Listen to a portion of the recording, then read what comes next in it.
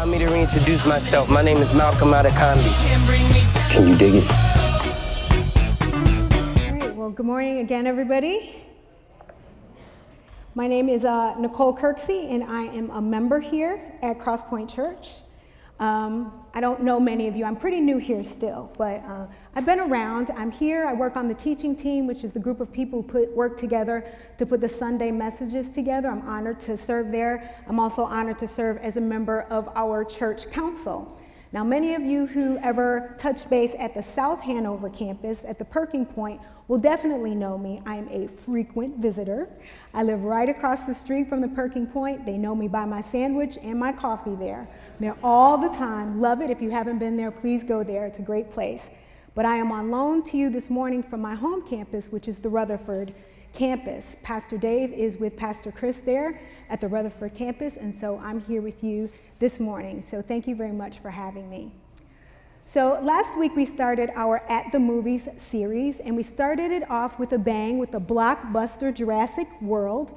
And we talked about the scripture from Genesis chapters 1 and 2, the creation story, and how we as God's very good creation are expected to be diligent and responsible as we reign, R-E-I-G-N, over the earth. And so that was an awesome message. But this week we're not going to do a blockbuster movie. We're using a movie that opened to critical acclaim. It's much more a moviegoer's movie, and that movie, as you have seen, is called Dope. And since it's not a blockbuster, I'd like to tell you a little bit about it. Dope, the flavor of Dope is sort of part Spike Lee and part John Hughes. So if you are a movie buff, you know who those two folks are. They are triple threats. They are writers, producers, and directors. Spike Lee's movies are much more in the urban genre. He talks about African-American experience, poverty, political stuff, and Spike Lee also does comedy very well. And then John Hughes, you gotta know him, he does comedy very well. He did the Vacation series. And he's also known for 80s teen genre movies. One of his movies is 16 Candles, and that's one of Pastor Jen's favorite movies, so if you ever go over to Perking Point, mention that to her, that'll make her smile. So if you put all of that together, you've got urban experience, you've got poverty, you've got political stuff, you've got comedy and more comedy, a little bit of action in a teen flick blended together, and that's the flavor of Dope. And what we learned from our passage of scripture today and from the movie Dope is that we can do all things through Christ who strengthens us. And one of the ways that he sends us strength is through sending us help, a little help from our friends. So as I was preparing today, you can imagine a song kept going through my head as I was working on it, and it's a song called With a Little Help from My Friends. Now, I'm not a Beatles fan. They were a little bit before my time, just a tiny bit. But the song kept going through my head, so I thought, let me dig into it and figure out what I'm remembering back here that I may not be conscious of. So that particular song was written by John Lennon and Paul McCartney. John Lennon is the founder of the Beatles, and Paul McCartney, of course, was his first recruit. They co-led this famous, world-famous group together. And this was one of the last songs that Lennon and McCartney sat down and wrote together. They too were a prolific team. They wrote hundreds and hundreds of songs, mostly for the Beatles, but also very successful songs as well. One of their songs is the most recorded ever in history, so that's amazing. But they sat down to write this song, and it was a friendship story. So John Lennon tells the story of when they were sitting down to write this song. They were writing the song for their friend Ringo, who's also in the band. Ringo didn't usually sing lead, but they were writing this song for Ringo. And John says they were doing all the things they weren't supposed to do. They were goofing around. So this was a pop song with a little help from my friends. I won't have us sing it.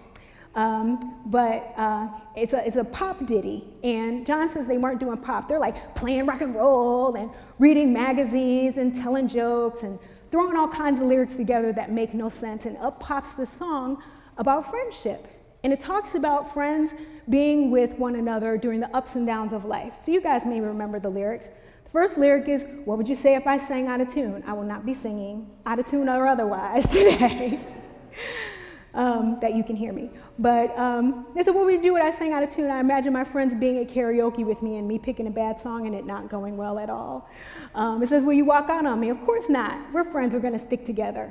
It asks if I'm feeling melancholy, my heart is broken because my loved one's away, are you just going to leave me there crying by myself? No, you're going to come and hang out with me and encourage me. It talks about getting by with a little help from our friends. And so when I looked into that song, I realized that it was reminding me of a passage of scripture from Proverbs chapter 17, verse 17. And the first part of that scripture says, "A friend loves at all times." So that's what the Beatles are singing about, right? The ups and downs of life, whether you're being an embarrassment or you're being a bummer, I still love you and I'm going to stick with you. But the rest of that passage talks about what we're talking about today, what the Apostle Paul is talking about in Philippians 4. It says, a brother is born for adversity. So a brother is not an everyday friend.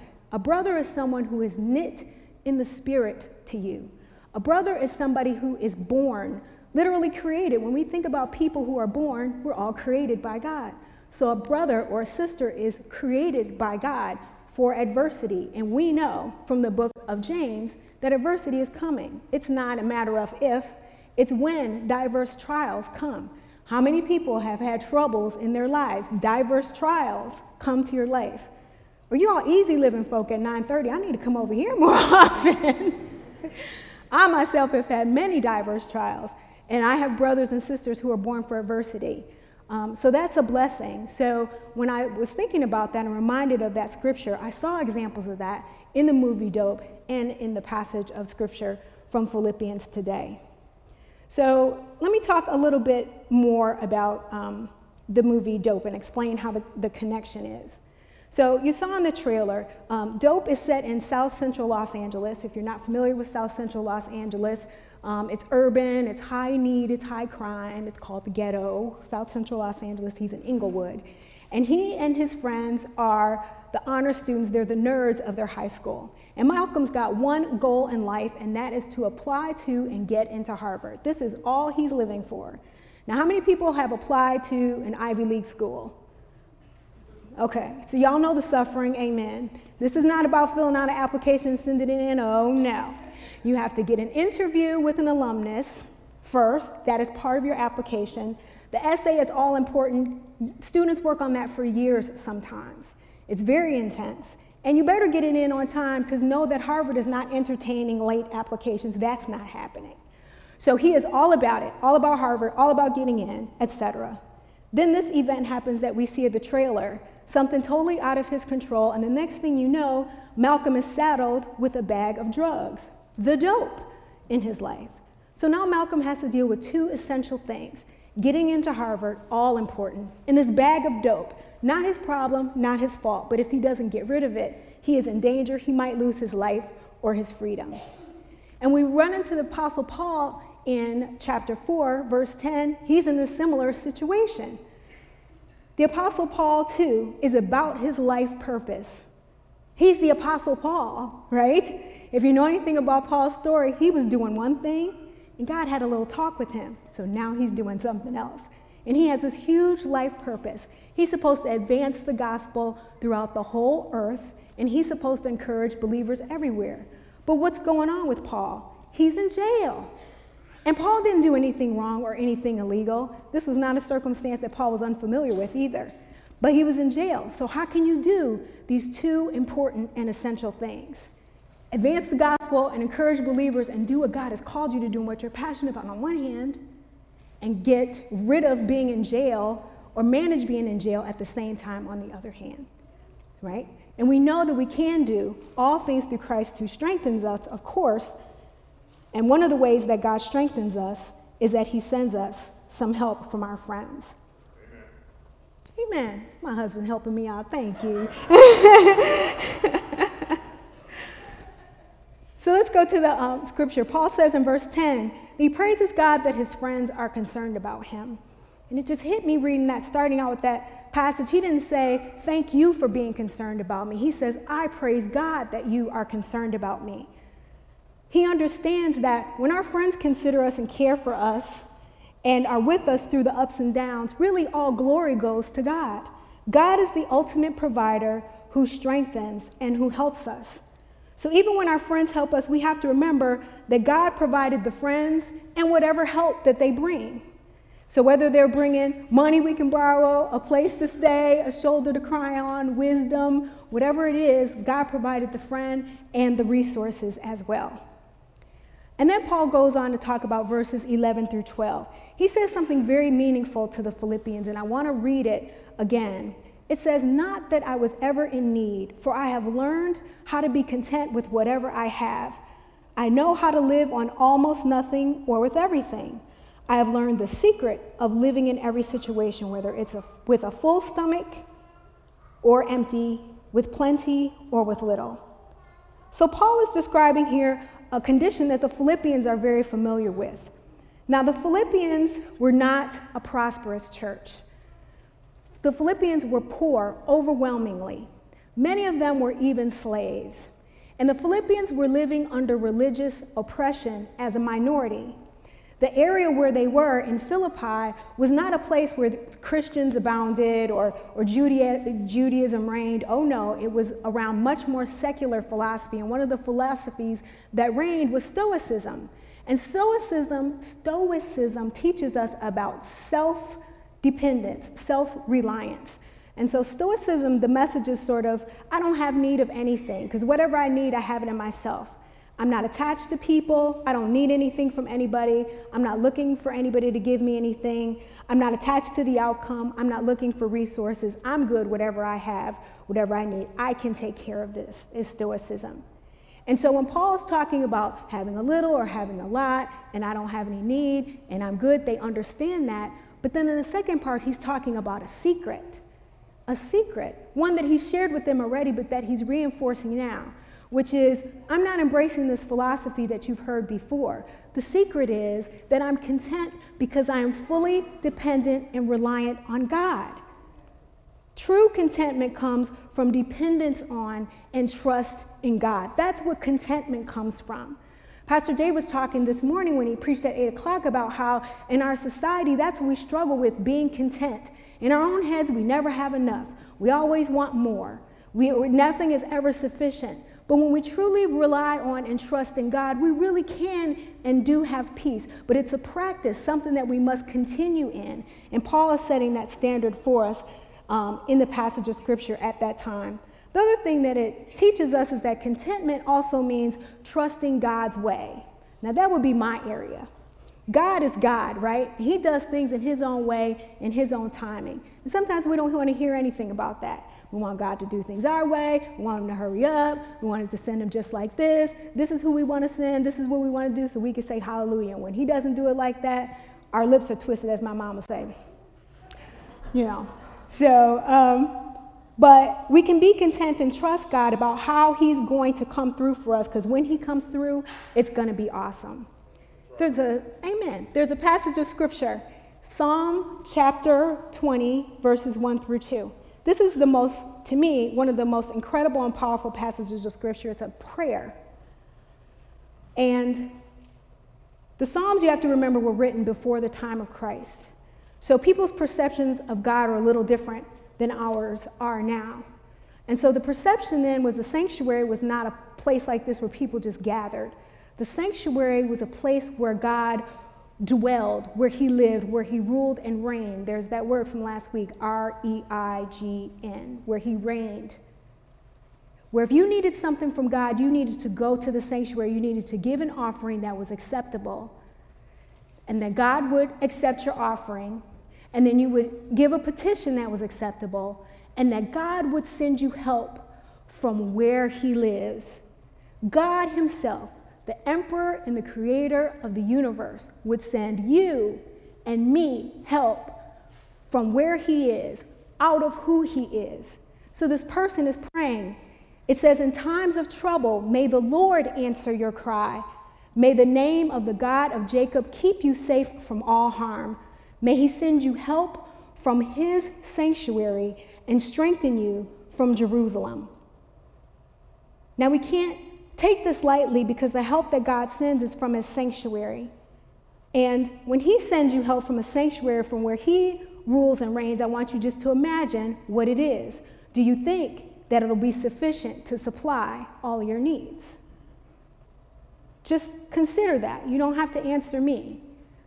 Now, I can send you help from where I am. You need $5 to hold, as we would say. I can send you help from where I am.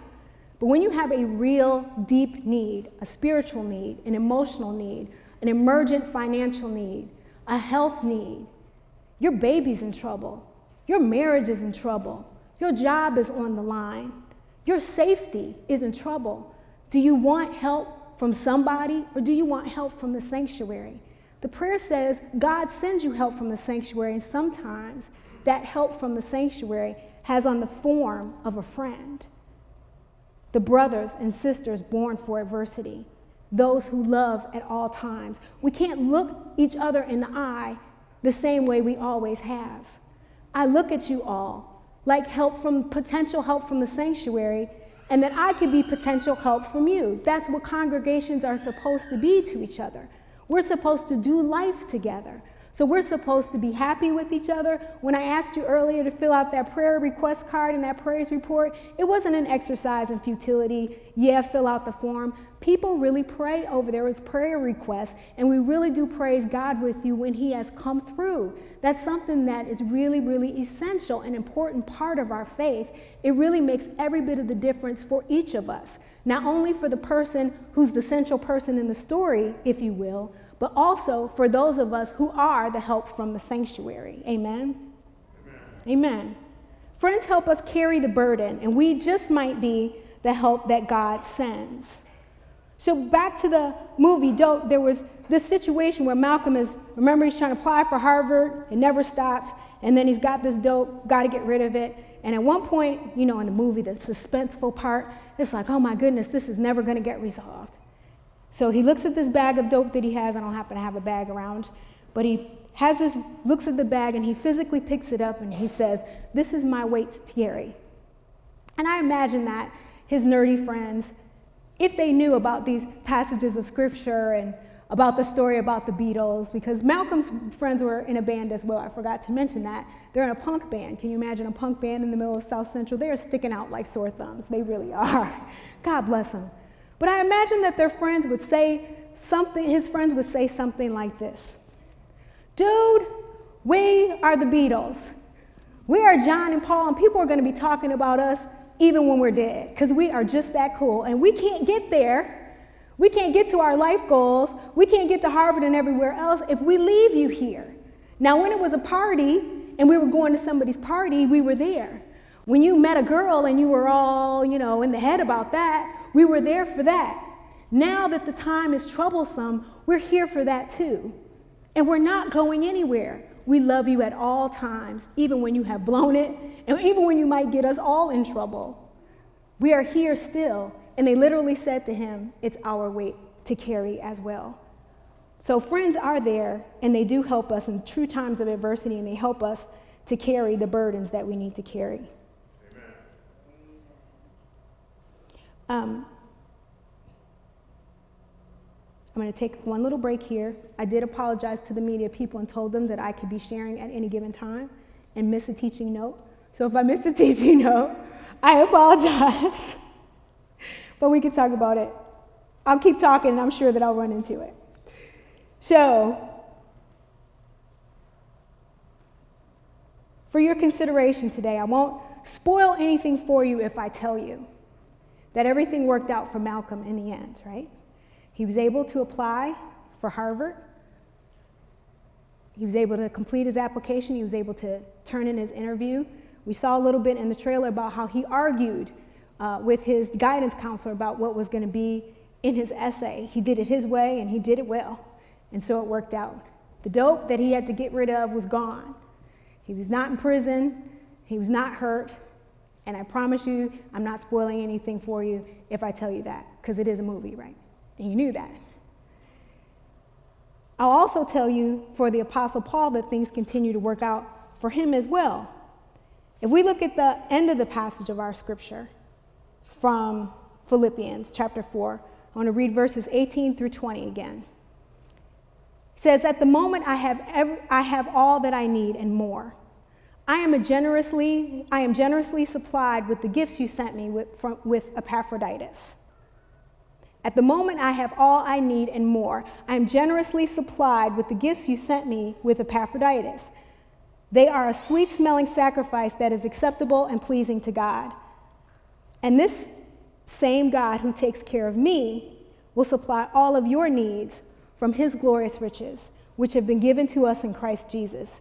Now all glory to God our Father forever and ever. Amen. Verse 19 says, and this same God who takes care of me will supply all of your needs according to his glorious riches, which have been given to us in Christ Jesus. Paul, remember, part of his ministry is to encourage believers. What Paul knew is that the same way that he was in trouble at the time, other believers would be in trouble as well. We're not always the central character. We're not always Malcolm. Sometimes we're the nerdy friends, the ones who stick with you and love you at all times. Sometimes we're the ones who come through in times of adversity. We're not always the Apostle Paul. Sometimes we're the Philippians, and we can't turn to God and say, well, God, I can't help this person or that person because I don't have anything. These people were poor. They were slaves. And yet Paul says in the middle passages of the scripture, you guys helped me when no other church would. Other churches had means, but the Philippians sent help more than once when he was in another city. There was no UPS and US Mail and any of that. He had to send that by people. They had to gather up what they had. They had to take the time to do it and gather it and take it to him over and over and over again. These people who were bound themselves, they made that sacrifice. And this person, Epaphroditus, I learned from study, he got sick when he went to give Paul his gift. Can you imagine? He left his wife. He may have left his job. He may be traveling on someone else's provision. He makes this long trip and he gets there and he gets sick. He's making that sacrifice. Sometimes we're Epaphroditus. We're not always John Lennon and Paul McCartney. Sometimes we're Ringo Starr. We need somebody to write a song for us. We need somebody to stick with us when we sing out of tune. You know, Ringo said, I'm not singing that line, but he did. Sometimes Ringo Starr. We're not always the center. And so sometimes we have to be ready to be those men and women of God that God sends from the sanctuary. So we have to do all things. We have to fulfill the call of God on our lives and do the things we're passionate and happy and enthusiastic about on the one hand. We have to deal with the trials and troubles and tribulations of life on the other hand, the things that come against us. And my favorite are the ones that are not my fault. I'm like, God, this is not my problem. How did I get it? And yet it has to be dealt with. And then on top of that, we have to turn around and be help to someone else. How can we do all that? Well, the scripture tells us that. And these are the action steps. Pastor Dave gave everybody an assignment this morning at 8 o'clock. I guess I'm going to give an assignment too. He wants everybody to email him and let him know you did a couple things by Tuesday. So the first thing we can do is praise God. So the one thing that Paul did all through the passages of Scripture, he put God first and gave God all the praise. When we're going through something, we can praise God knowing that he is going to send us help from the sanctuary, knowing that he is going to send us a little help from our friends, knowing that in his way and his timing, he is going to provide for us, and we can praise him in advance. So we can praise God, and we can make sure that when it is resolved, we give him all the glory, and we don't take credit for what God has done. Right. The other thing is that we can be content. We can remember to take a look at ourselves and look at our track record with God. Are we breathing? Do we have a place to live? Did we eat recently? Do we have a measure of health? Look at all of the good and great things that have happened in our lives. We have so much to be more than content about, happy and downright enthusiastic about we have in our lives that will cause us to praise God. We used to say in the old church, God, if you never do another thing for me, if you never do another thing for me, I want to thank you for all that you've done. If we can get to that true place, we can be truly content. And that will help us to do all of these things that we have to accomplish. And then the third thing that we see from the last passage of Scripture is that we can offer help. We can offer help to someone else. So Pastor Dave encouraged us all to really prayerfully consider, because remember, as great as I think I am sometimes, I'm not everybody's help, right? I don't have everything everybody needs, right? So I have to pray and say, God, I'm available for you to use however you choose. Who can I reach out to? Who needs a call from me? Who needs an email or a text from me? Who do I need to do a drive-by, a good drive-by where I stop by their house or their work, not that other kind of drive-by? On and encourage them, because we all need encouragement, amen. So think about somebody between now and Tuesday that you might need to reach out to, and do so. Wouldn't you like it if you were, because you never know what somebody's going through. God does, though. And how many times have you gotten that call or that email right at the right time and just say, I was thinking about you. I miss you. What's going on with you? And you're like, wow, God, thank you. Thank you that someone considered me. So let's be that to someone else. The other thing that Pastor Dave did was to ask everybody to look around, physically, go ahead, look around. There's some missing space around here. So that means that there are some people who are usually here who are not here. Now we know it's summertime and people are vacationing and people may be serving in other places and so forth, but sometimes people are missing. I can't tell you when the last time was that I went to the Rutherford campus. Now, I'm not AWOL, I report in. I said, I was over here. I was at that South Hanover. They got me with that sandwich. I'm sorry. Sometimes it happens, but there are people who you may not have seen or talked to in a while. And just reach out to them, and not in a punitive way like, where were you? But say, hey, I missed you. I was thinking about you. How are you doing? And wait for a response and see if you get some interaction, and let people know again that you're considering them, because everybody needs some help and some feedback. So like Malcolm's friends in DOPE and like the Philippians for Paul, we can move out of our own comfort zones and offer some real help. Remember, it's not about how great we are and all we have. It's about our great God and who he is, right? So we can offer some help, even when we think our own supply is not sufficient. Because in Christ, we are always sufficient. In Christ, we're always sufficient, and we have everything we need. Amen? Amen. Amen. So let's pray.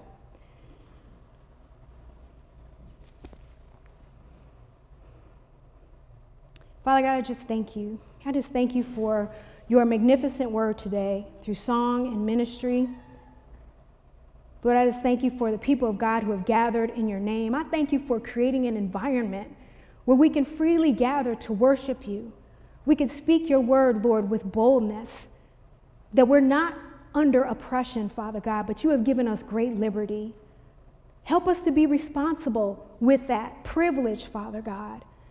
And help us to remember, Father God, that you have made us interdependent on each other to be fully dependent on you. Help us to look to you for ways in which we can be sufficient. We can help supply needs, Father God. Needs for connection, needs for sharing, needs for acknowledgement, to let somebody know that we see them. We're so busy in life, Father God. Sometimes we just go through and we don't even see each other. We don't connect and we don't stop. Father God, help us to be better in that way and reflect more of your great and loving spirit. Let the praise reports come rolling in. Let them email Pastor Dave. Let him be cranky about his email being full, because there's so many praises coming through because your spirit is moving as you connect people with one another, Father God. And we'll just be mindful always to give you all the praise and all the glory in Jesus' mighty and matchless name. Amen.